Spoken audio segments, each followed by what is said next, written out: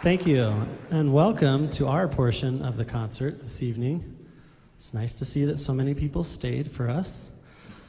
We have a lot of numbers on our side of the program, but band pieces are typically shorter than orchestra pieces, so don't worry. It's not going to be that long. So that first piece that we played is Flourish for Wind Band. It's written by Rafe Vaughan Williams, who is a very prolific composer that wrote a lot of music for band and orchestra. He's probably primarily known as an orchestral composer, but he was just masterful with composing for winds. And so, thankfully, we get some of his wonderful music for wind band. The next piece that we are going to play is a transcription of a piece called Nimrod from the Enigma Variations. This piece is a little bit cryptic, I guess you could say. No one really knows why Elgar named it the way he did, but they did a little bit of research, and the best thing that they can figure out is that it's actually a kind of a piece dedicated to one of his very closest friends. And Nimrod is a great hunter, and so I think that he must have had some very sincere feelings for this friend, and wanted to be sure that those were brought forth in the music. And so this next piece is Nimrod from the Enigma Variations, arranged by Alfred Reed.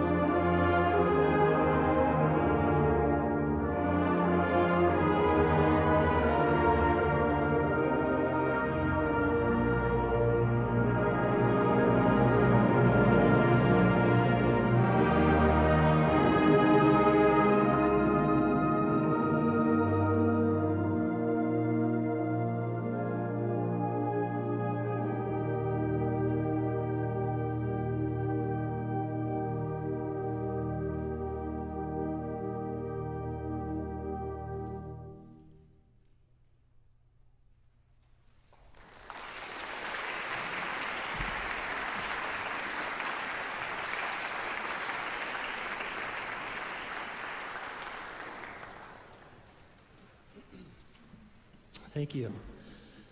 So the next piece, it would not be a proper band concert without a march.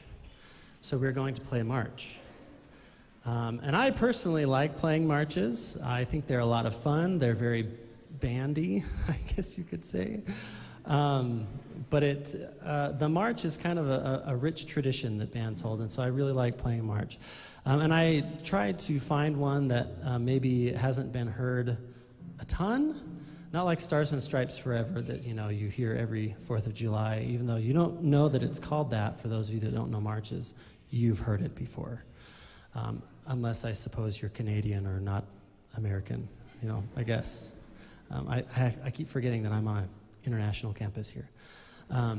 So this piece I picked is called Zacatecas, and it was written by, Genaro Codina, who lived in the state of Zacatecas in Mexico, and he was an accountant. So any of you with accounting skills, maybe you can compose music as well. Anyway, but he also was a really well-known composer in the area, and this particular march is very well known in Mexico now.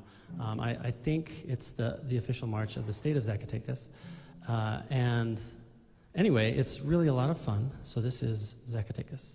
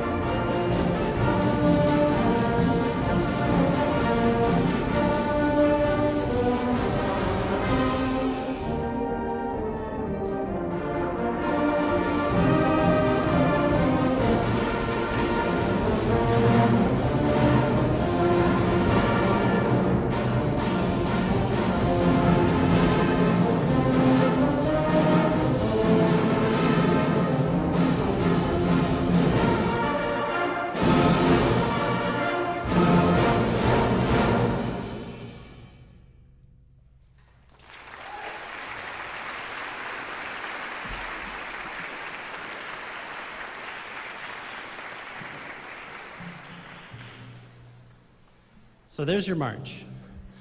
We will now kind of transition a little bit. So that was kind of like the standard band literature. But seeing how December is upon us and the Christmas season is almost here and it's officially after Thanksgiving, so this is okay, we're going to play some Christmas music for you. So we will begin that portion of our set by playing Fanfare for Christmas, which is a medley of a number of different Christmas songs that you will know.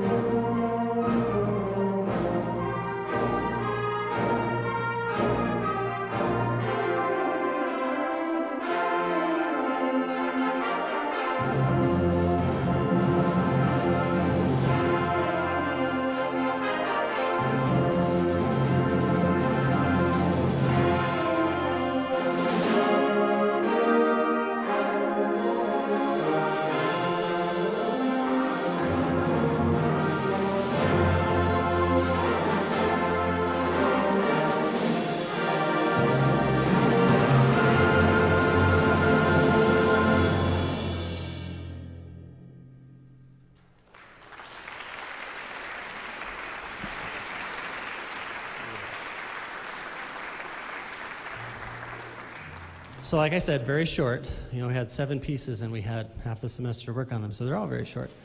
Every semester, we have the opportunity to have music education students with an emphasis in band. We have those students that have the opportunity to conduct this ensemble kind of towards the later part of their degree. In fact, both of these students are student teaching next semester. And so we've had the honor of working with them, and they've done a really wonderful job. So now is their final chance to conduct their final piece of the semester. So first, I felt like Amazing Grace would go well with our Christ-centered theme. And so I didn't pick it, he picked it. It just happened that it worked out really well. But Brennan Jesse will be our next conductor, and he will be conducting Amazing Grace.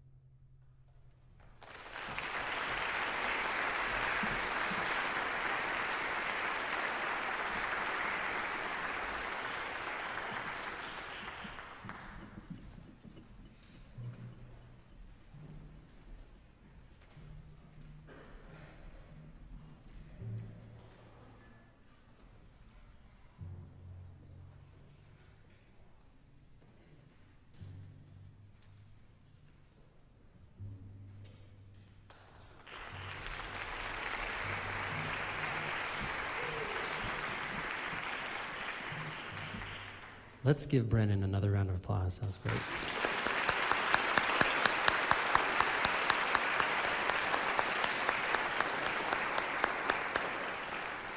The next piece that we'll play for you was a piece that I was not aware of. And one of our tuba players, we were chatting one day, and he has this kind of repository of band music that I wish I had. And he's like, yeah, I think there's a Christmas song called Christmas Day by Gustav Holst. And I looked it up, and there was, and we owned it. So this next piece is by Gustav Holst. You may know that name because he wrote The Planets. So if you know orchestral music, you probably know the planets like Mars, Jupiter, etc. Not a scientist. So Gustav Holst, he's another one of those really great writers that just wrote really well for wind band. And we have many, many pieces written by Gustav Holst. But this particular piece was not written for band. It was originally written for choir. And so if you have a chance, look it up sometime. It's called Christmas Day by Gustav Holst, and listen to a choir sing it. It's wonderful. But this arrangement was done by a band composer and arranger, Larry Dane. So this is Christmas Day.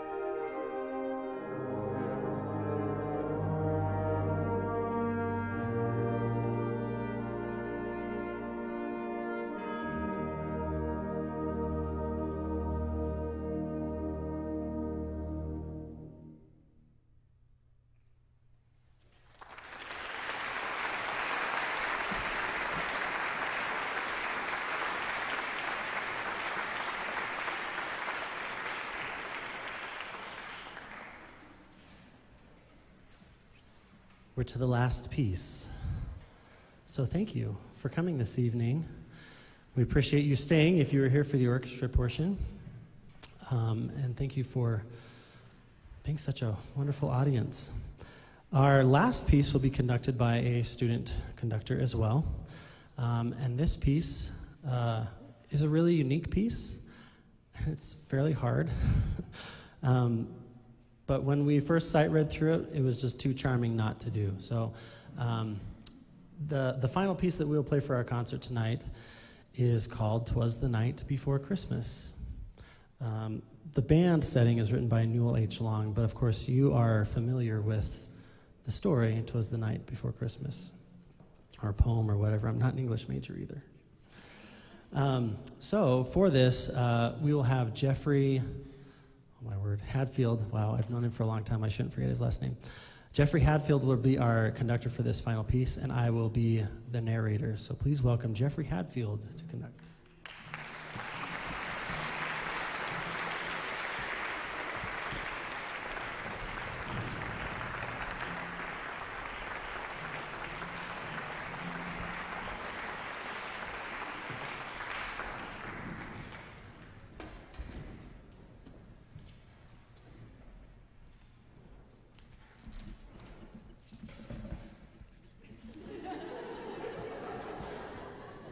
Is there a different setting? Yeah.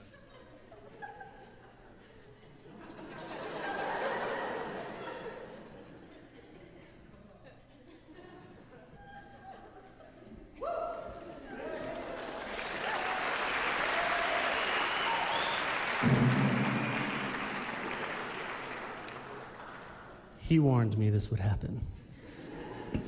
I had nightmares over Thanksgiving break about it.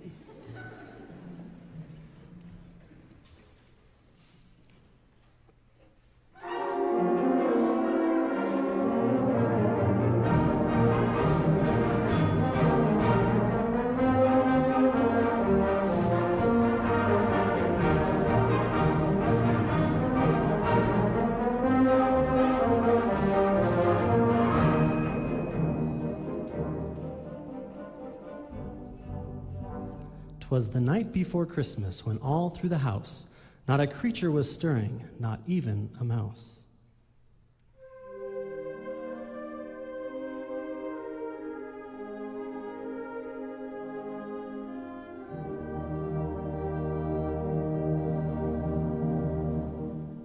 The stockings were hung by the chimney with care, in hopes that St. Nicholas soon would be there.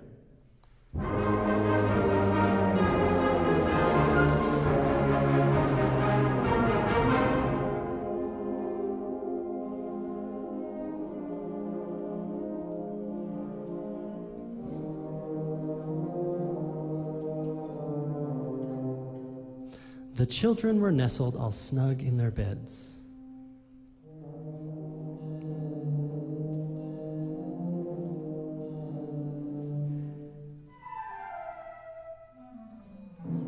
While visions of sugar plums danced in their heads.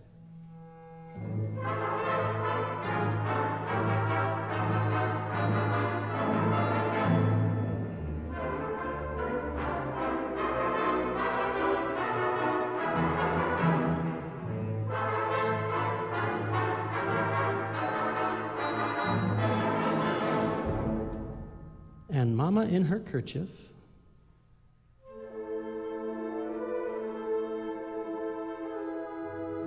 and I in my cap.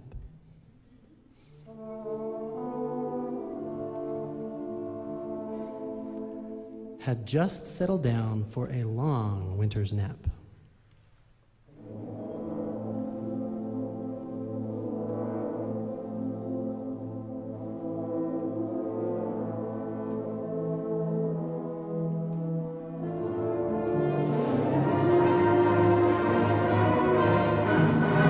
When out on the lawn there arose such a clatter.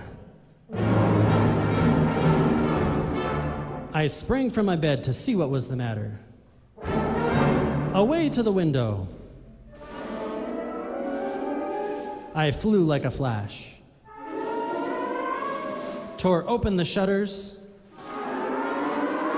and threw up the sash.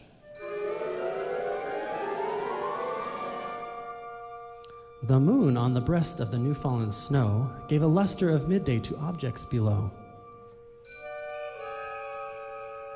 When what to my wondering eyes should appear but a miniature sleigh and 8 tiny reindeer.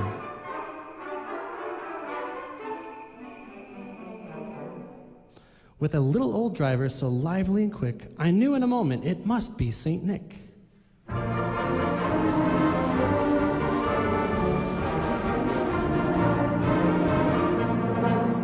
More rapid than eagles his coursers they came, and he whistled and shouted and called them by name.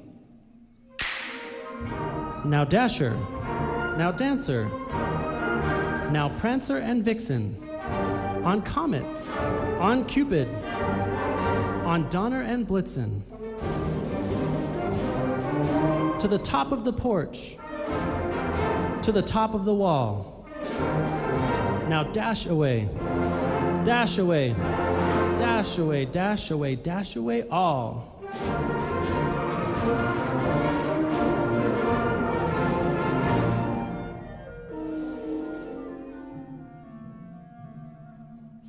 As dry leaves that before the wild hurricane fly, when they meet with an obstacle mount to the sky.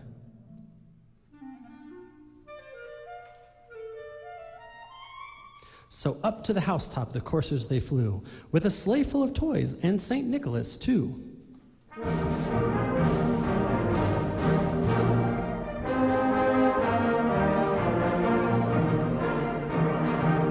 And then in a twinkle I heard on the roof the prancing and pawing of each little hoof. As I drew in my head and was turning around, down the chimney St. Nicholas came with a bound.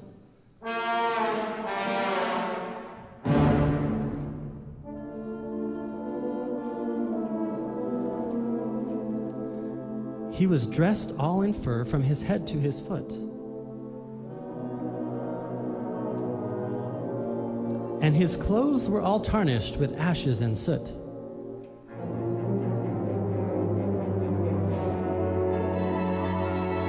A bundle of toys he had flung on his back, and he looked like a peddler just opening his pack.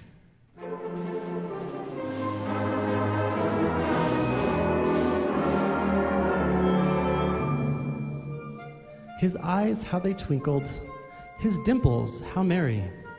His cheeks were like roses, his nose like a cherry.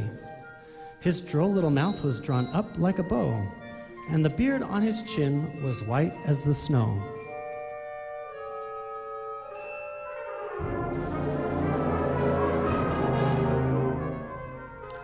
The stump of a pipe he held tight in his teeth, and the smoke it encircled his head like a wreath. He had a broad face and a little round belly that shook when he laughed, like a bowl full of jelly.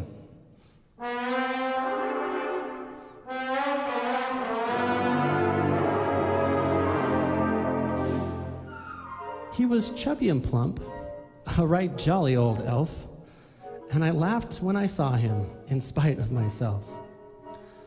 A wink of his eye and a twist of his head soon gave me to know I had nothing to dread.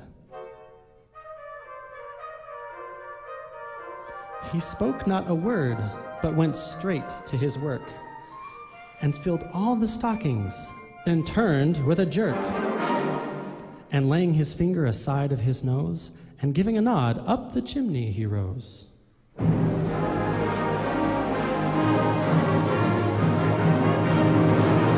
He sprang to his sleigh, to his team gave a whistle, and away they all flew like the down on a thistle.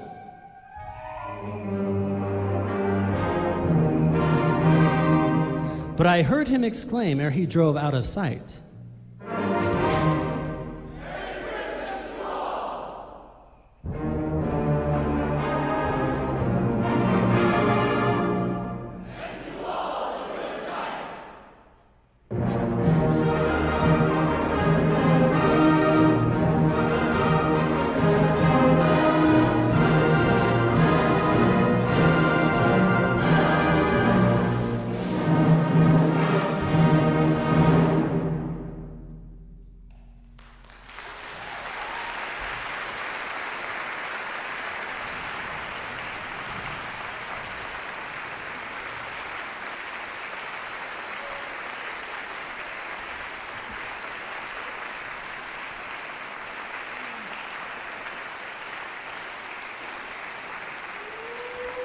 Have a nice evening. Thank you. Good night.